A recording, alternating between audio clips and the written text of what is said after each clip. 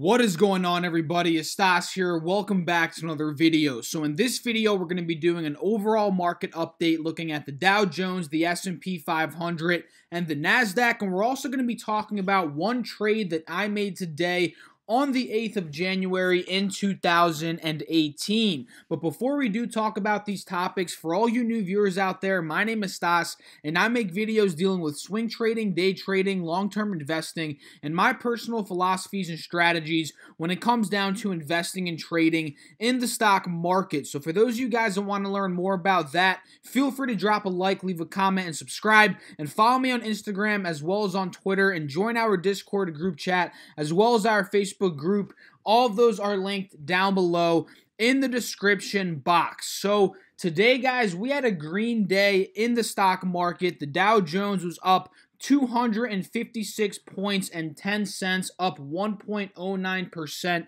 at the close. The S&P 500 closed the day up nearly 1%, up $25, and the NASDAQ composite closed the day up around nearly 1%, 0.85%, up around $55. And what do we notice in terms of the Dow Jones and the S&P? Both of these have broken critical resistance points on the 180-day 4-hour chart, and we're going to start off talking about that in this video. So over the past couple of trading days, we've been having a lot of upwards push in the markets. This is mostly due to Trump tweeting this morning that the trade talks are going well. He actually issued a little bit of news last week about that as well. The Fed's easing up on interest rates. That's what they said in the meeting last week. These are all positive short-term news that could be potentially pushing up the stock market right now. And we also talked about in yesterday's video that the Dow Jones was right at a resistance from the sell-off that we saw last year in 2018 in March and February, when we sold off from $27,000 all the way down to around $23,500. In yesterday's video, guys, we were right around this resistance, and we clearly broke out of this resistance during today's session, with again having a 1% day, up $256. So the next resistance point that we have to keep an eye on now in terms of the Dow Jones is going to be right here at around $24,100. This was from a sell-off that we experienced back in June, from when the Dow sold off $25,000 and $25,300 all the way down to around $24,100. This is the next resistance that we have to keep an eye on for the Dow Jones, and obviously next is going to be around $24,500. So like I said in yesterday's video, guys, and the video before that, you know, we've been having a couple of green days in a row due to this short-term news, and I do expect a pullback to come, you know, one of these trading days coming up. We obviously don't know when exactly it's going to happen, but I think we're going to sell off pretty hard coming soon. And each day that we have a green day, we're pushing up more and more into overbought territory on this Dow Jones and pushing us closer to these resistance points. So again, guys, just to keep an eye on, keep an eye on this one right here at 24,100, and the next one's going to be at around 24,500. And if we take a look at the 20-day chart, we notice that, you know, this pattern is still intact, this pattern of higher highs, higher lows. You know, we can clearly see the Dow is still on this pattern. So for us to see any downwards push right now, any downwards reversal trend in the Dow Jones, we would want to see a break at least below, I would say, around $22,600. So, you know, we're about 1,000 points off right now from a break of trend. Actually, you know, this would be the second break of trend. Actually, the first break of trend would be once we're starting to head below roughly $23,300. Once we start to break this previous higher high and get closer to that higher low that we were just talking about, that's going to be getting, closer and closer to that break of trend in the Dow Jones. So guys, keep an eye on it. We're still at the higher high portion right now. Wait for a pullback coming. It's coming, guys. Trust me on this. We're going to be seeing one in the next couple of days. It's just inevitable, right? We saw a pullback here. We've had a couple green days in a row. I think we're going to see another big pullback either tomorrow, the next day. One of these days coming up, we're going to see a pullback. So if we see, here on the S&P 500, very similar, right? We bounced on this higher low. We pushed up, made a higher high, and now we broke this 20 SMA, or rather this, the 180 SMA on the 20-day chart. And if we're taking a look at the longer term chart here, we broke the 50 SMA on the 180-day chart here, with the next resistance being at around $2,625, which we saw a triple bottom at a little bit earlier. This was during October and November, and obviously we saw a break of that pattern. This is when we saw that huge panic sell, and once we found that bottom, obviously we've had those couple of green days in a row. And like I said, guys, this higher high pattern is in effect still, and we are probably going to see a pullback in the next couple of days, and we're either going to break this trend, meaning that we're going to break this 50 SMA support here, because I think if we do pull back, the support is going to be on this 50 SMA, and if we break that support, right, we break that 50 SMA, trend line, that's going to be a good sign that we're pushing down and we could be continuing, this overall downtrend that we do see, on this chart, on the 184-hour chart here. And if we take a look, at the NASDAQ, this one is still at a resistance under the 180-day SMA, although it has been on this higher high, higher low pattern over the past couple of days. This is the only one out of the three that is still under that simple moving average resistance, which has been a strong resistance over the past couple trading weeks. We can see it got rejected here, got rejected here, got rejected here, and this is the fourth time that we're testing it, so it could potentially get rejected.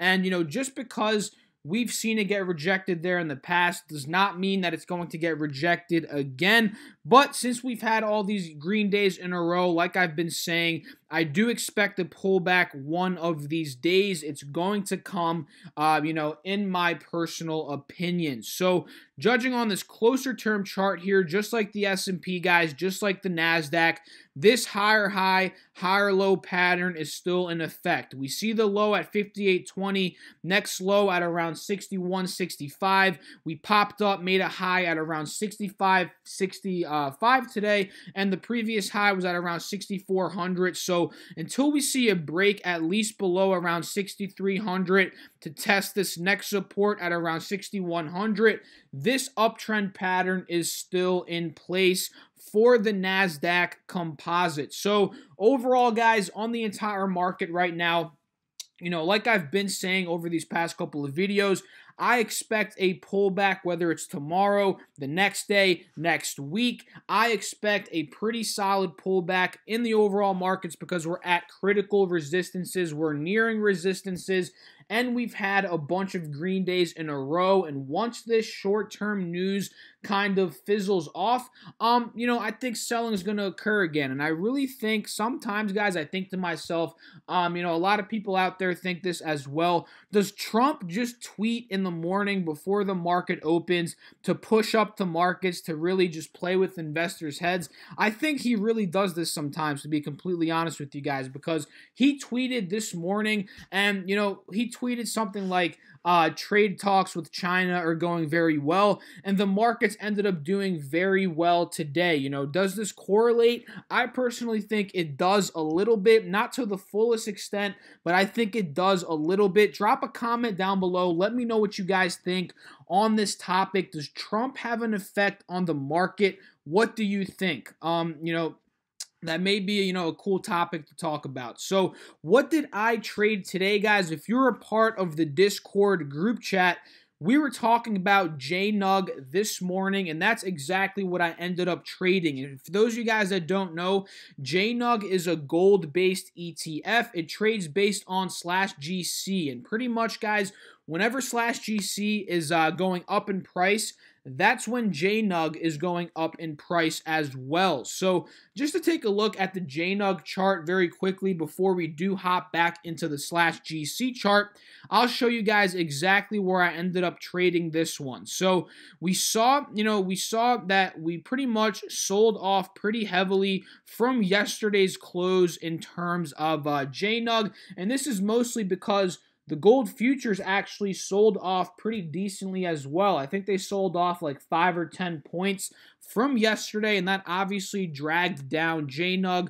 to open up the market. And that opened up a nice little profit margin from yesterday's resistance, right? That opened up nearly a 6%, margin of profit here on JNUG, and I actually ended up getting in JNUG right on this bounce here at $9.50. I took an initial position in JNUG. I actually did not add more money into it because it shot up very quickly, guys. I actually got out at around $9.80. Once we broke that resistance from yesterday's close, I figured that was a good exit point for JNUG. And literally, guys, once I literally took my profits, right, I posted this in the chat as well.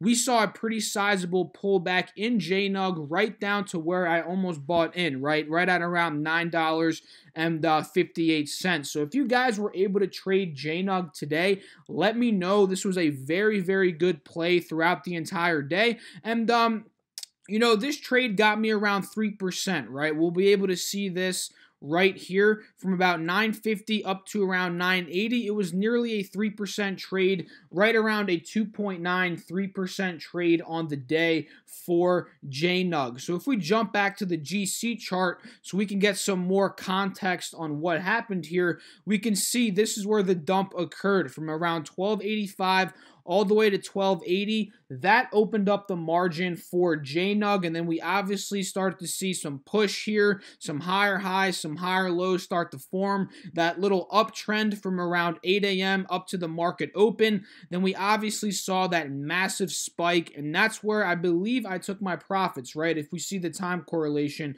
or was it this second? No, it definitely was not this second spike because that was at 12:30. I was already done trading by then, but yeah, it literally was right here at about 10:15. This is when we started to see that spike in gold, and that is what was pushing up JNUG, very, very quickly from around 10 o'clock, 10:15, up to around 11 o'clock. So within 50 minutes, literally 40 minutes rather, JNUG was able to shoot up around 4 or 5%, and I was able to capture around 3% of JNUG. So let me know down below, guys, what are you trading? What did you guys trade today? Did you play some options? Did you trade inverse ETFs? Are you doing any swing trades during these green days that we are seeing in the market? I would love to know. So let's take a look at some larger cap stocks to see what is going on with some of the bigger names. Let's take a look at Apple.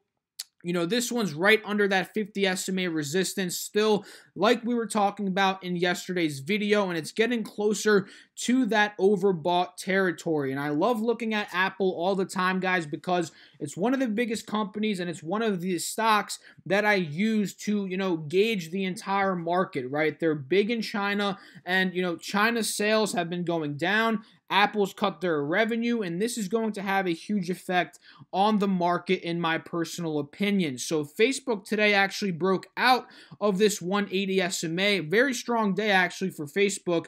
Up nearly $5, up 3% on the day. Amazon had a pretty solid day as well today, up 1.6%, up $27.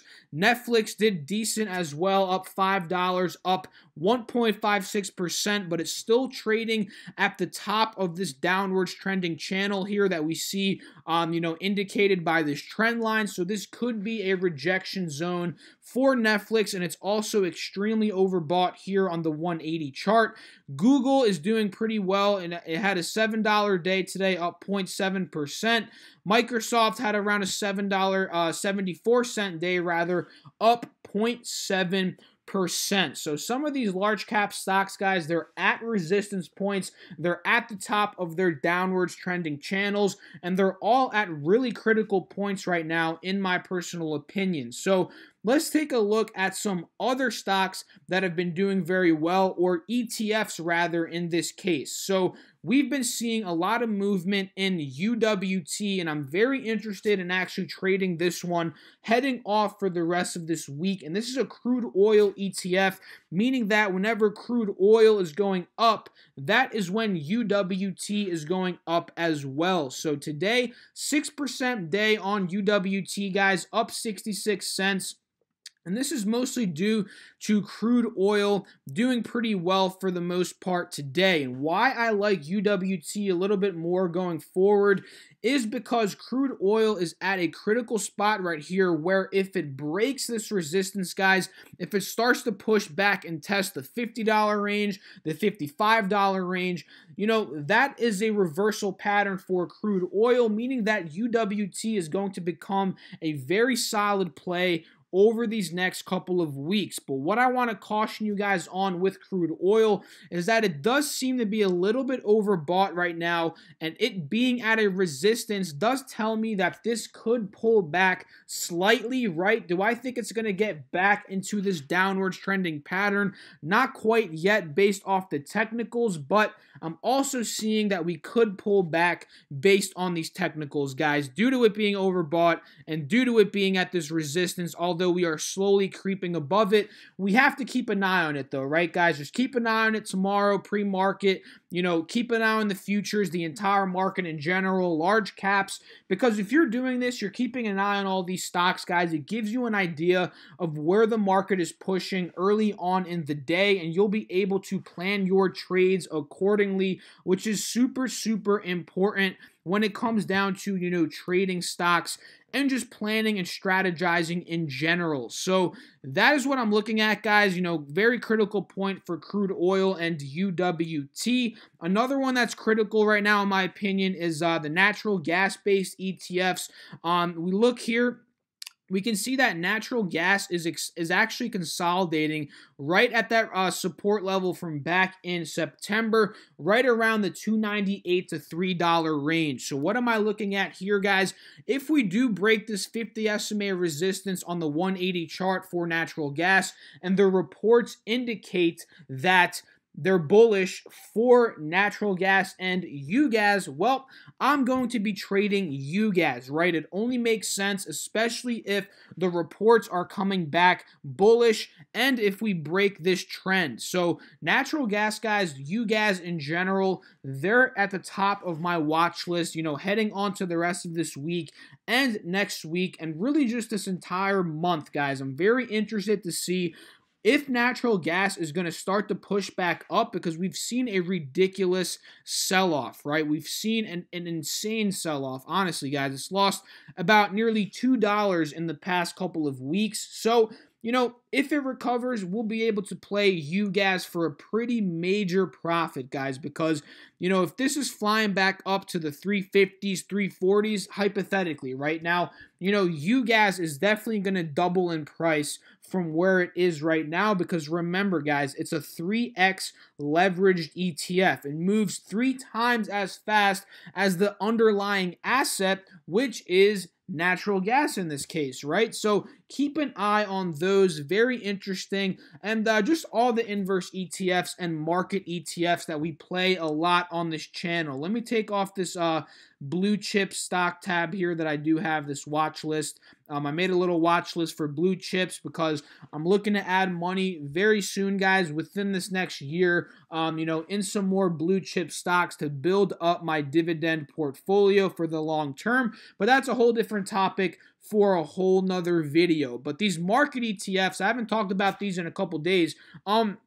These are very interesting plays as well over the next couple of days, right? If we do experience a sell-off in the market, you know, TVIX and SQQQ, which are 2 short ETFs, meaning that they go up when the markets are selling off, they're going to be fantastic plays. And if the market continues to push up, we'll be able to play QQQ as well as UVXY, which are 2 ETFs. Actually, no, UVXY is a short ETF as well. QQQ and TQQQ are bull ETFs, meaning that, you know, when they're going up, the markets are going up, and obviously when the markets are going down, you know, these are going down. So that is my game plan. What I'm seeing today in terms of these charts, guys, I expect a pullback in these next couple of days, whether it's tomorrow, the next day, next week. We don't know, but I do expect one coming very, very soon. Drop a comment. Let me know what you guys think about this. I hope you guys enjoyed the video. If you did, feel free to drop a like, leave a comment, subscribe. Follow me on Instagram and Twitter, and join the Discord as well as the Facebook. I really appreciate all the love I've been getting, guys. All you guys out there watching this video, I appreciate you so much. You don't even understand. So I'll catch you guys in the next video. Thanks again. Peace out.